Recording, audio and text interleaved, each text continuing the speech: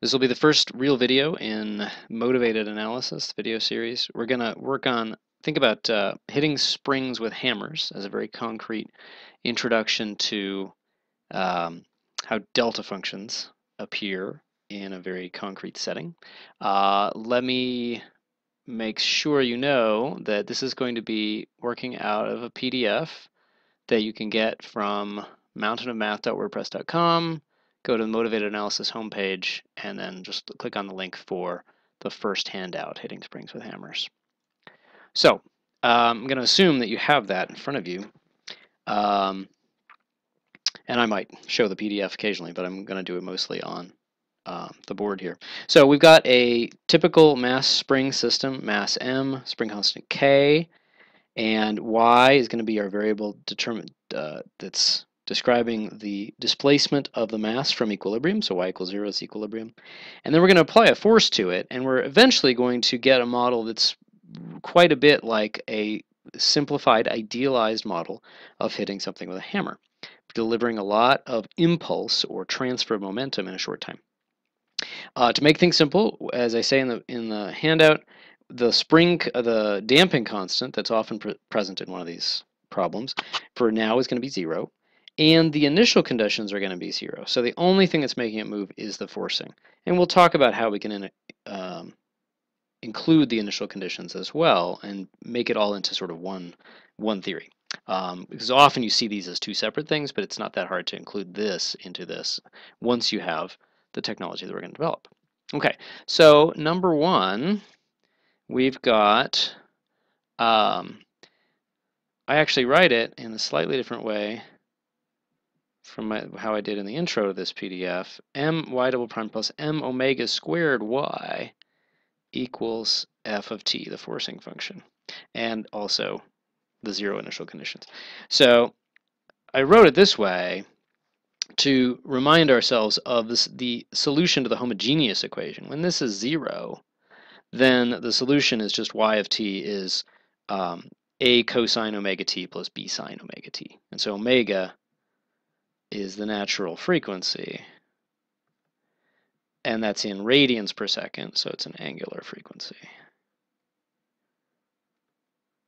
And so k, the answer to part of part A, k is just m omega squared, okay? Or omega is root k over m, very standard result in this kind of thing, okay? Now, just to get a sense of all of the, oh yeah, and then I'm going to make this more explicit. That f of t is now a step function. It's something that is a function of time, turns on at a with a certain height, and we'll figure out that height in a minute, and then turns off delta t later, a plus delta t later. So it's just this rectangular pulse. And the height is j over delta t, and you might wonder why it's written in a complicated way as something over something. And that'll be in the answer to B. Okay, so this is j over delta t, rectangular pulse, a to a plus delta t. You can see this, right? Yeah, of t. Okay, so units, mass is going to be in kilograms if we're in SI units, for example, just to make things really explicit. It's always good in physical problems to keep track of your units, dimensional analysis, like the physicists say. Y is in meters. That's going to be meters per second squared. This is kilograms.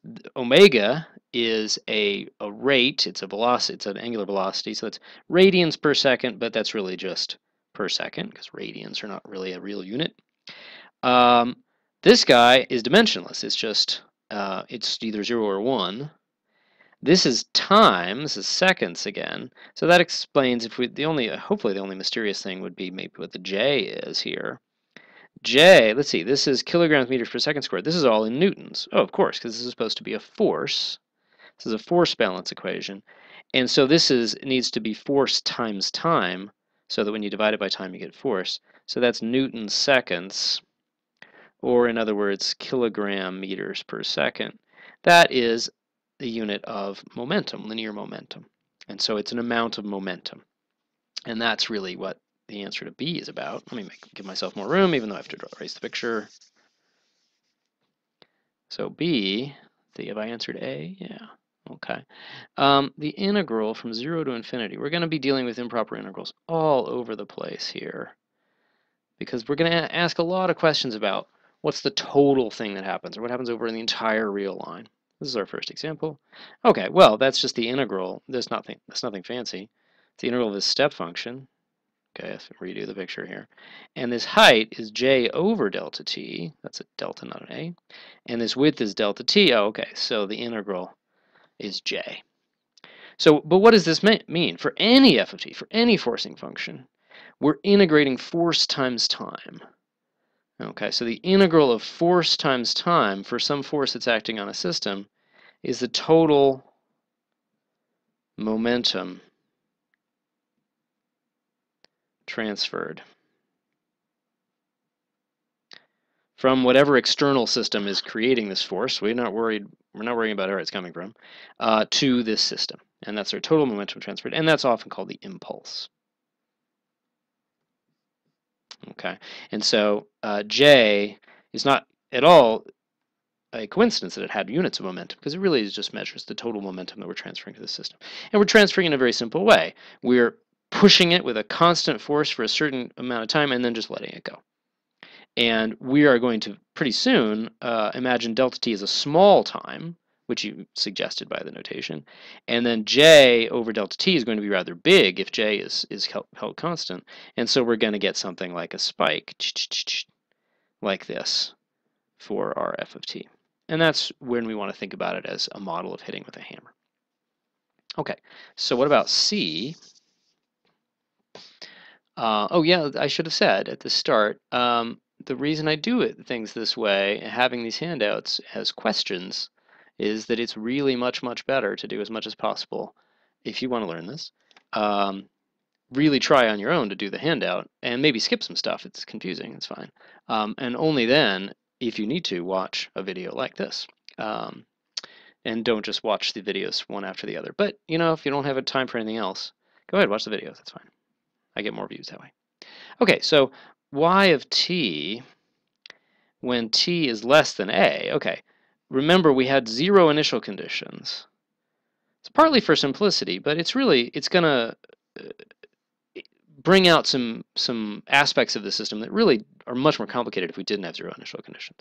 So there's nothing going on initially, and so obviously before t equals a, nothing's going to go on here. The unique solution to this differential equation with 0 initial conditions and 0 forcing is just going to be 0. Okay, so that's cool. So remember, so this is f of t here. Okay, and then we're going to try and get a sense of y of t. So this is a very basic thing about all the things we're going to be doing. Very often we're going to have some forcing, some input to a system. It's going to be 3 things. You're going to have a system. Let me write this down. A system, which is modeled by the mass, the relevant parameters, that is, are the mass, the spring constant, whatever damping constant.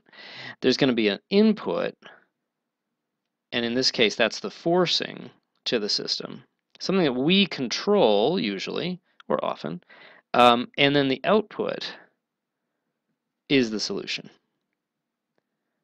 or the behavior of the system. And hopefully if you've taken some differential equations, you've seen this kind of model, or this idea of you're inputting some information to a system, some sort of control or attempted control, and then you look at the behavior of the system as the output, and you want to understand as well as possible how they're related. What a given forcing gives as a given behavior, and even more, if you want a given behavior, what do you do as the forcing, the inverse problem? Okay, so at this point, boring. We just got 0. Okay. And then the question is what happens after that. There's going to be 2 different stages where the forcing is active, and then after the forcing is active, it's not going to just go down to 0. You're going to set the spring in motion. Almost certainly it's going to keep going. Okay. So now there's various ways of proceeding next, but I want to do, at least for this first handout, what I think is the most straightforward way, which is go piecewise, just go from time t equals 0 forward. And that's what I'm suggesting in part D, which is let's do this part in here as just a new problem with a certain initial condition at A and a very simple forcing function, a constant forcing function. Okay, but first of all, in part D, I'm asking about the issue, and this is already in the very, very first handout, we're bringing up the issue of pushing calculus beyond what we should really be very comfortable with based on like a Calc 1, Calc 2 understanding. Calculus usually is all about continuous functions, differentiable functions. This is not. And we always want to ask, are we really pushing ourselves? Is this liable to be just bogus? Do we have to invent totally new technology to understand this, which we will pretty soon with delta functions, things like that? Or is it actually something that's really fine? And here it's actually benign, because when we've got this differential equation equals this f of t, going from f to y is more like integrating. The most basic differential equation almost would be like this, when there's no m omega squared at all. And then we really would just be divided by m, which better not be 0, of course. And then we're integrating twice. Integrating, this is a huge theme. Maybe I should have labeled this as a theme in the intro video. Integrating is almost impossible to screw up, especially if you have a really good theory of integration, and it tends to make functions nicer. We're going to see this all the way through. It tends to smooth out functions. And part of that you can see just from the fundamental theorem of calculus, because the derivative of the integral gets you back to where you started. Once you integrate once, you know it's going to have a derivative because it's what you started with. And the more you integrate, the more it makes things nicer. Okay, that qualitative aspect of integration I don't think is emphasized very much in practical calculus classes. Okay, looking at my cheat sheet here. Okay, so if we integrate this step function, I'm going to draw it one more time. If we were just integrating, then once we would get something that's continuous but not differentiable. If we just take the integral of that, it goes from something that's 0 to constant upward slope and then constant. Okay, and remember, when I draw this, I should be really careful. I'm not saying that that's really part of the graph of the function. I'm just being a little sloppy. Okay, and as I pointed out in the PDF at the start, I don't care what the value is here or here. I don't care if this is an open circle or a closed circle. Any of that nonsense that they make you obsess about, or many teachers like me make you obsess about in a Calc 1 class, it's not that important here. It's very rarely important, and I'll let you know when it is. Okay, then if we integrate again, we're going to get something 0, and then the integral of this guy is going to start out slope 0, then get higher and higher slope, and then go to constant slope. It's actually rather nice. Okay, this guy is differentiable. Its derivative is this. This guy is differentiable except at these 2 points. We know that sharp corners aren't technically differentiable. And then this guy isn't even continuous. Okay, so it looks like this should be maybe very, very roughly the kind of niceness level that y should have. And we're part of the point of this whole series is to make statements like that precise. What does niceness level mean? And there's some different ways to measure it, and what are the right ways? Okay. So it's getting kind of long, this first video. So the next part, we'll go ahead and go into E and the actual explicit solution. But again, try it yourself, please.